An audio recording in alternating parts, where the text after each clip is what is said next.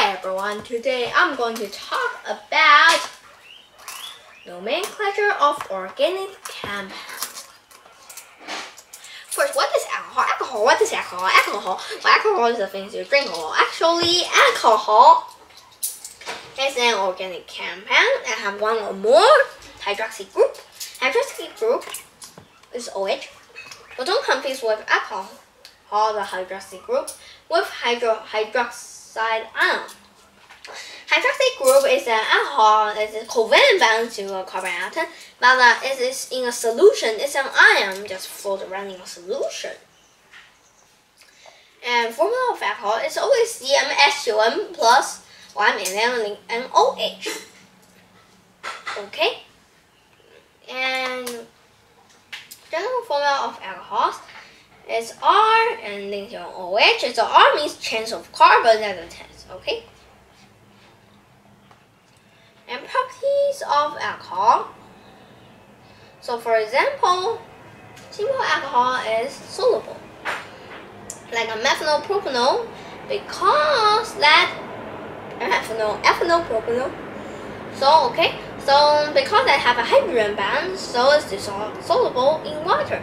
As the carbon increase, the solubility decrease. So when carbon has more than 4, it is not soluble in water. Properties of alcohol. So hydrogen, so they have a hydrogen bond, so they make a relatively high boiling point to break those hydrogen bonds. And need more energy to break a bond, relatively high. Okay, alcohol nomenclature. Hydroxy group. Okay, so first, how to name it? First, there's numbers. So this is a propanol, but different propanols, like the hydroxy group is linked to different. So if it's like this, the OH is closer to the right side, so we count it from the right to the left. So 1, 2, 3. So this is a 2 propanol. How to say it's butanol? Actually, it's a 2 butanol. Okay. So how do you know it's but? Because it's 4 carbon. 4 means but, so it's called a butane. First, we know when it's a butane when we think it's an alkane, so it's a butane, and then we add OL, so it becomes a butanol, and it's called a 2-butanol. And it's called a 1,2 ethanediol, because di means 2. Okay.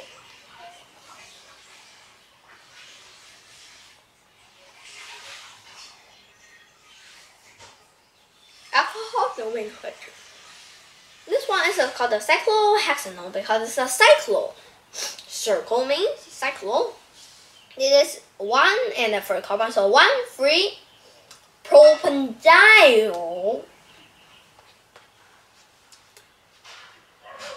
What is acid?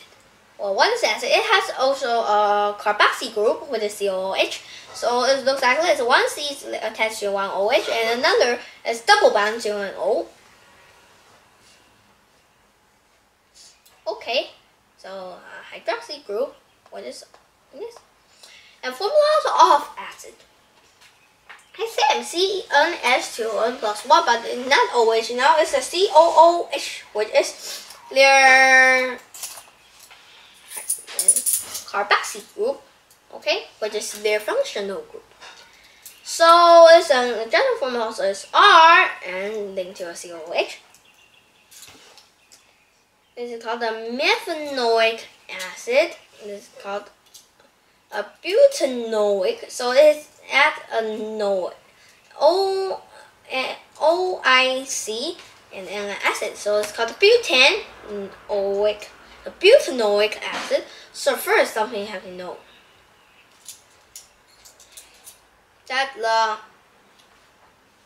CnH2n plus 1 and COH. So the M contain the COH, that carbon. Okay. So like the CnH2n plus 1, the C is in the N, this one. Okay. So first, let's see something. This is called carboxylic acid. Those, okay. There are weak acid in solution, and yes, So first, let me see. It is soluble in water. Okay. So it has a negative. So we can see because it is an acid. So you need to have its positive. This. But how to get it? So we know there's an H, right? OH. So if you get out of the OH, then this is an basic thing. So we need a H to become a positive thing. So it's just release one hydrogen ions. Properties of acid is soluble in water because it goes back hydrogen bond. Okay. Therefore hydrogen bonds, so they have a relatively high boiling point. Acid nomenclature. This one is called HCOH, which is called methanoic acid. It has a common name, which is called formic acid, and it's called ethanoic acid, which is a common name, which is called acetic acid. Ha ha ha ha! Ho ho ho! He he he! Okay.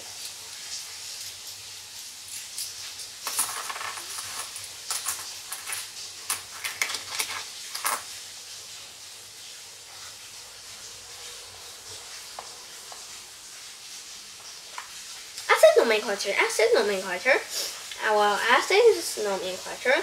So first we can it's called the hydroxybenzonic acid. So the two, how to get the two? Most people said how to get two. There's a rule. This is COH, so another side is 1, or COH, so it's 1. So 1, so you can see OH is 2. So it's 2 hydroxy, which is the OH, means so in the second carbon in the hydroxy group, so it's 2 hydroxy, and this is benzene. This without COH, only this hexane. Okay, like this is called benzene. So called benzonic acid. This is called. So why it is not a benzonic thing? Because that they don't have a resonance, which is 2 bonds, which just switch. Okay, they're bound. So which only called it a cyclohexane carboxy acid. What is ether? Ether is a gradient compound which has 2 carbon groups.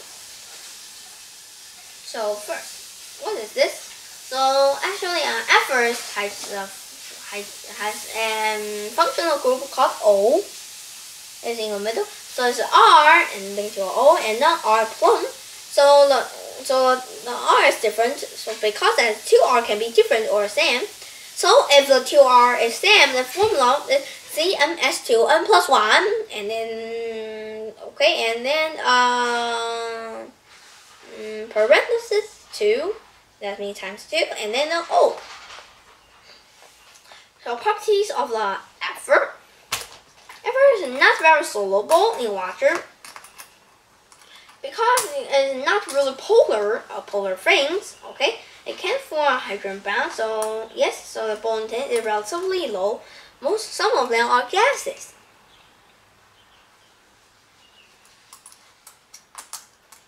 Some of them are gases in room temperature. Ether nomenclature. So like this one is called the diethyl because there's 2. This is A and this N, so it's called 2 diethyl ether, and this is called isopropyl methyl ether. So you can see when we first have the propyl and then the methyl. So the propyl and methyl, the pro is the 3 carbon 1, 2, 3. So we call the bigger number first, and then the methyl, which is only 1 carbon right here, methyl ether. Okay, like this. What is the ester? What is ester? Ester is that you put the acid and the alcohol together and become an ester. Formula is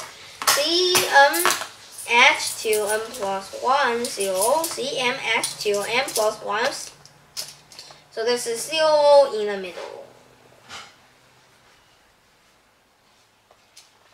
Properties of ester have very low boiling point.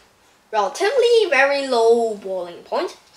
Okay, so like the acid, the carboxylic acid.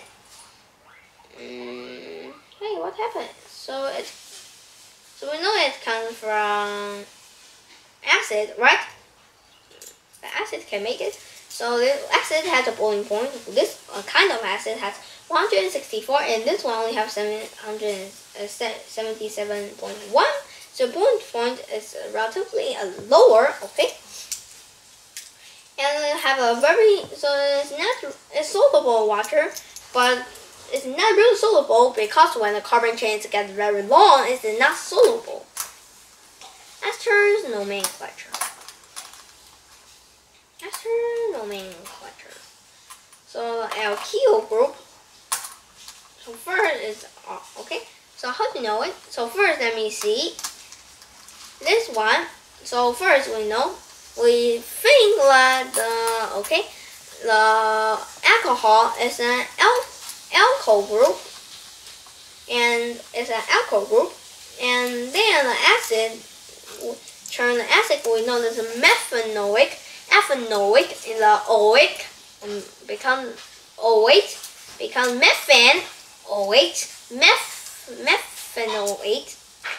Okay, so first we call it alcohol group. Have to say it first. So it's called alcohol and what OH. Like for example, let's see. This one is so how to know which side is methyl, which side is alcohol, which side is acid? It is very simple. It's very simple to know it. So how to know it? So first, let's see. You can see a COO right here. Yes. So you can see this O. So this is C. So O is the left side.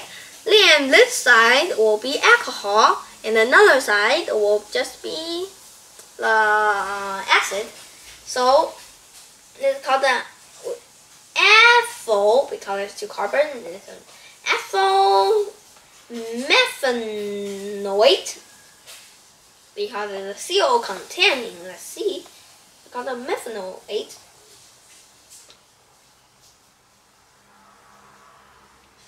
So another, this one, okay, so it's only one carbon, so it's called the methyl pentanoate.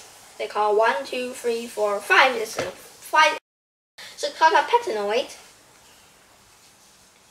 This one you can see is 1, 2, 3. 3 means pro, so it's a propyl. 1, 2 is ethanoate.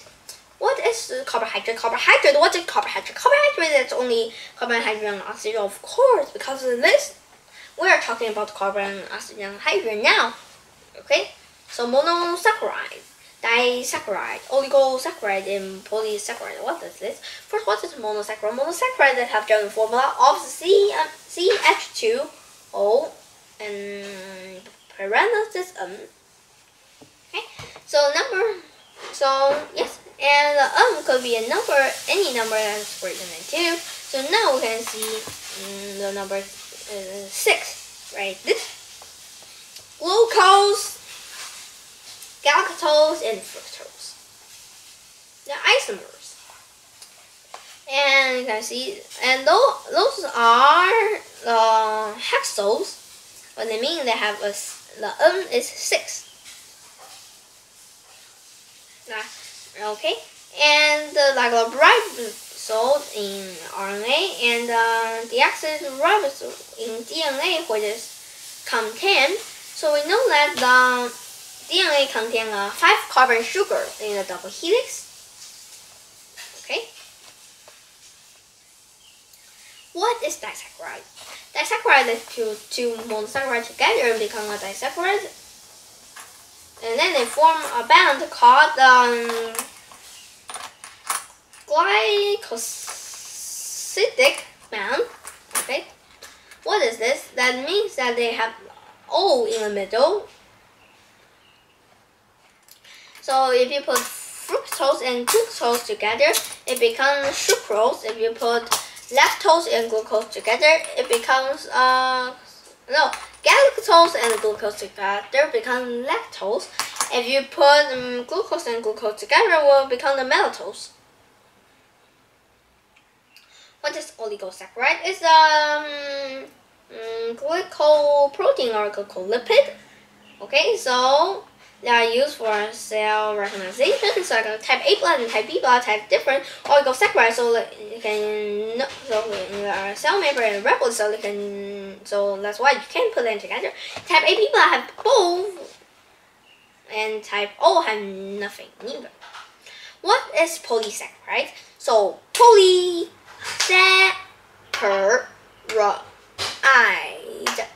Polysaccharide, that means they have polymers, that means they have the chance of repeating things. For example, lone carbohydrate molecule of repeat. For example, CXH2O, parenthesis 1. So X is a number that usually between 200 and 2,500.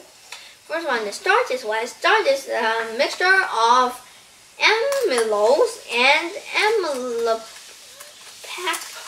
Okay, so amylose is have a long chain of several hundred glucose molecules, and amylopectin is a branch molecule made of several thousand glucose units. Starch can be digest, okay, and something called the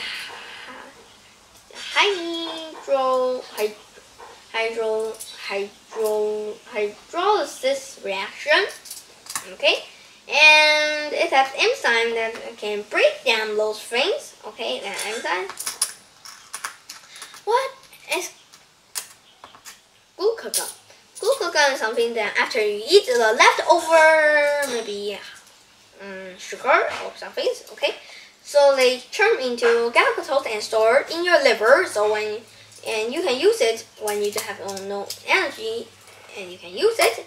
And then tell you one thing that is raw.